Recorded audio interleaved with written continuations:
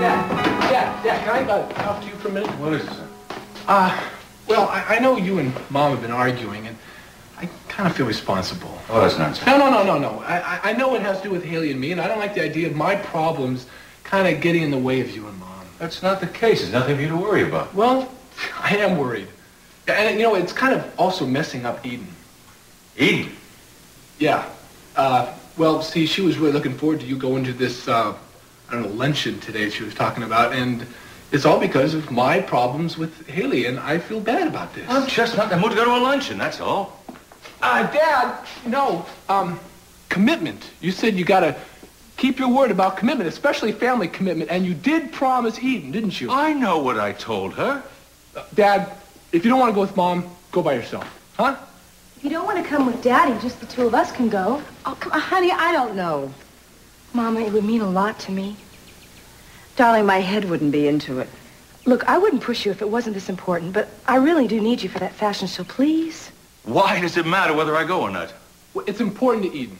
And Dad, I don't want to be responsible for you letting her down either. What? I'm letting Eden down for her inviting me to a luncheon that she invited me to at the last minute? I'll send them a check. Oh, Dad, now, come on. If you don't even care about your own daughter's feelings... All right. With the guilt trip, if it helps you and gets you off my back, I'll go. You'll go. I'll go. You'll go. All right, I'll go if that's important to you. Oh, thanks, Mama. You're welcome. You don't know how much this means to me. Yeah, well, I'll be glad when the whole thing is over, I'll tell you that. I guess I better go change. Thanks.